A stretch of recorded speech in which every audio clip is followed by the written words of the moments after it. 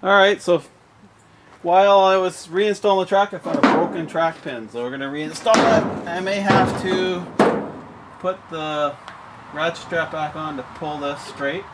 So this is now at a kilter, I can see it. And most likely I'm going to have to. That's probably why my track flew off. Say, maybe, possibly. Put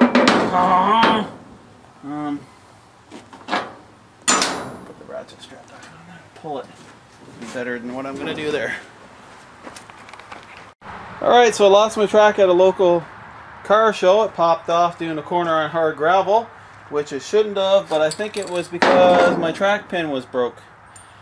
All kinds of things go wrong, and then once the track starts loosening up, that's all she takes. I took 2 lengths of it already. Anyway, so in order to put my new 7/16 drill stock through that hole, you got to line it up here. So I'm going to need to realign it. If you don't have a ratchet strap, you should get one because these are handy. Looks like it might wind up, maybe a little more. And really I should have put the strap over on this side more, not in the middle, but it works. There's some more. I'll get on the inside of you guys. It's constant. Alright, so I've taken a washer and I welded it on the outside.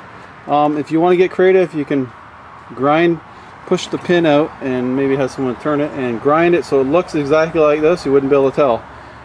That's good enough for me. You can see some of the other ones in there. It's not going to be a friggin'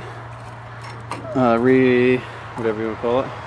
It's kind of yeah, one of those things. She's not going to be, let's see, a restoration job. So I'm going to cut the other side off here, and if you wanted to, you could. It might be a bit hard to drill. Grind a flat spot in there and drill a hole through it so you can put a pin like some of these other ones, or just cut it off like I'm going to do. Put a washer on it. Done with it. That's my take on track pins. If you want to leave a comment down below how you do it, I'd be happy to hear it. More info the better, guys.